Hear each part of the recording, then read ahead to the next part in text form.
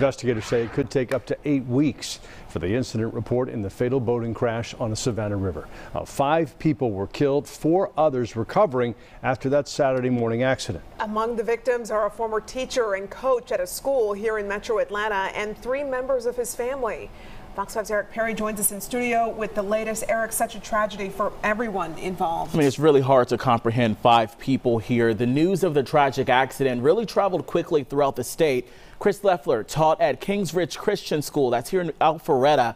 The news of his death, along with 3 of his family members, his wife and 2 sons, really hitting former co-workers, students, and parents hard. Basket in the water.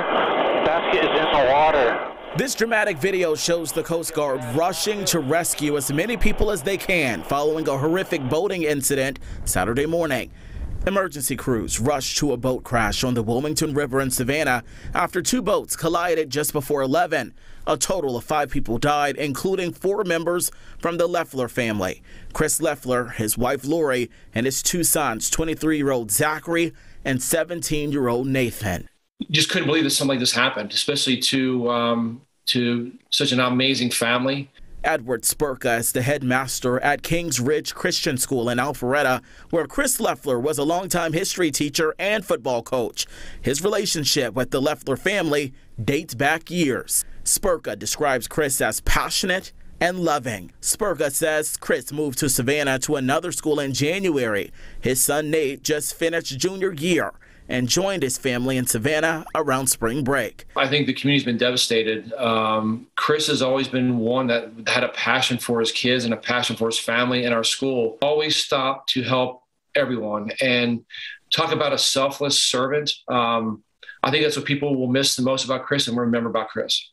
Spurka says the school plans a vigil and service Tuesday evening to honor a family that's had such an impact on those in the community. I want to provide an opportunity for people to gather. We'll have some counselors on standby, but just to let people know that we need to get through this together. This is something that's too big for people to handle alone, and we need to be not afraid to lean on one another.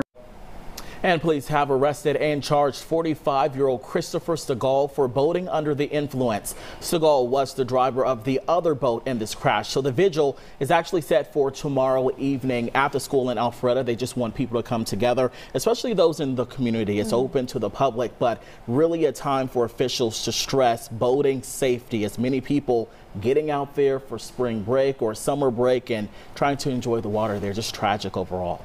Yeah, such a devastating outcome, especially when they were just out trying to have a good time. Trying to have a good time, enjoy the weather. Yeah. Eric, thank you.